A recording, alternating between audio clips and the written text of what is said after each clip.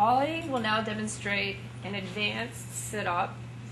Her low back is into the disc, her heels are down, toes are up.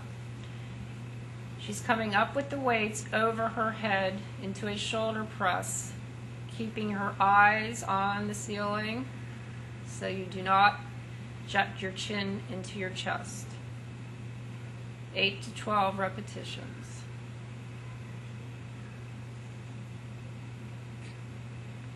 This is a modified version of the sit-up. Again, the low back is into the disc, her feet are flat, arms crossed over her chest. Coming up into the sit-up, eye focus on the ceiling. Make sure you exhale on the way up, inhaling on the way down. 8 to 12 repetitions.